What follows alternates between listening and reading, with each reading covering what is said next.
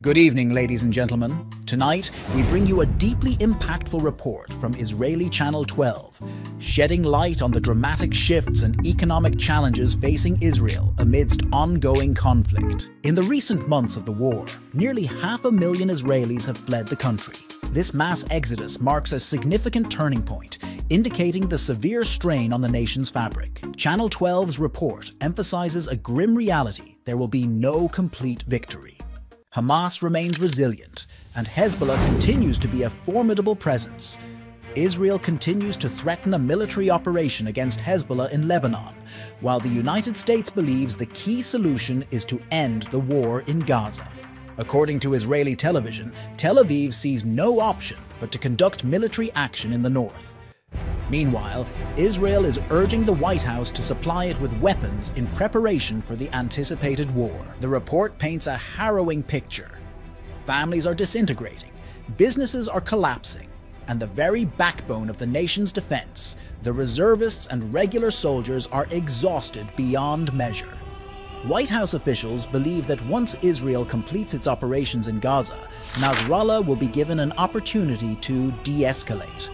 On the other hand, Israel has made it clear to the United States that if this doesn't happen soon, they will have no choice but to forcibly relocate residents to the north. According to the report, Israel believes it needs international cover in case of war because Tel Aviv will use weapons it hasn't used before. Hezbollah's actions have only intensified the situation. They attempted to strike the Iron Dome and another critical security facility in the Carmel area.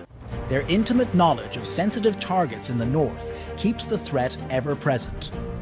The assessment in Israel is that it should avoid getting dragged into a prolonged war against Hezbollah. Amidst this turmoil, Canada extends a hand, proposing immigration as a solution to the escalating conflict in the north.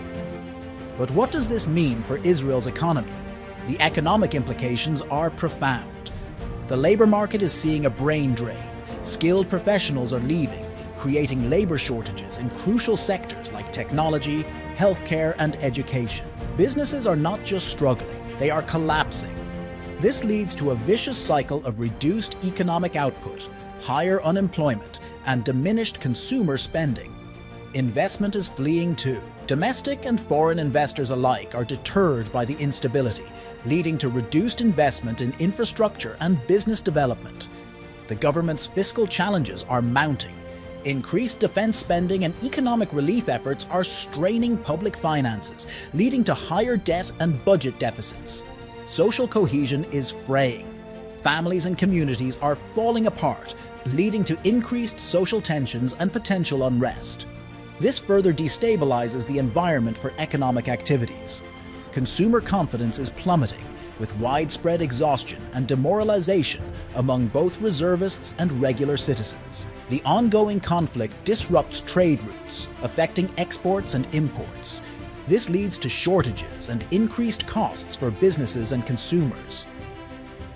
On the international stage, calls for boycott and stricter measures against Israel reflect growing global concern, potentially influencing diplomatic relations and trade agreements.